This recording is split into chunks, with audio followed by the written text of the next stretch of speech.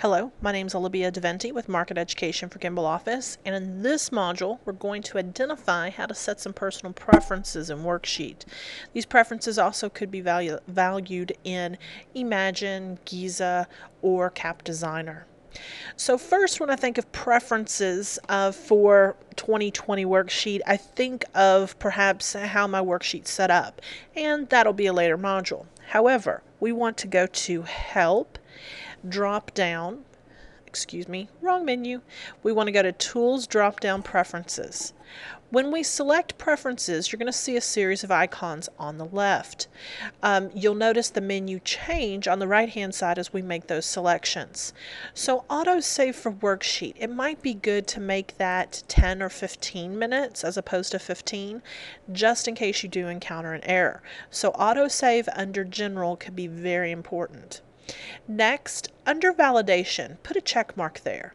I say this because, do you notice on the left-hand side how some of my numbers are in red with an asterisk as opposed to blue? When you see a blue indicator, that means an item's optioned out. So you'll also see a check mark. The reason that we have the red there is because that's validating that something is not right with that item. Pricing basically by flagging possible problems. So under validation, I'm going to go to a section called display.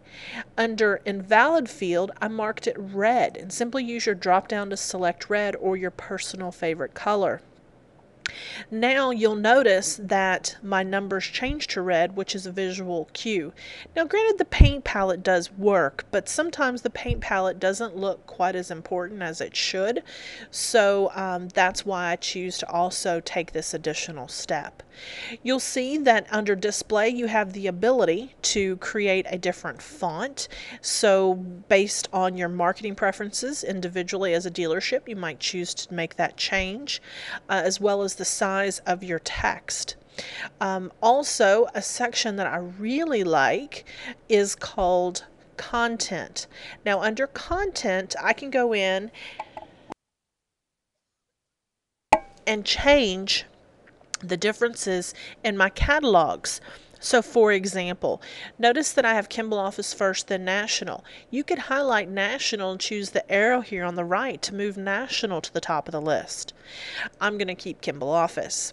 Notice with Kimball Office highlighted, you see a series of Kimball Office catalogs here at the bottom. I would suggest that you highlight your catalog and move that up and down as well, just in terms of priority. What products do you specify most often? Keep in mind, you do have to make the selections individually.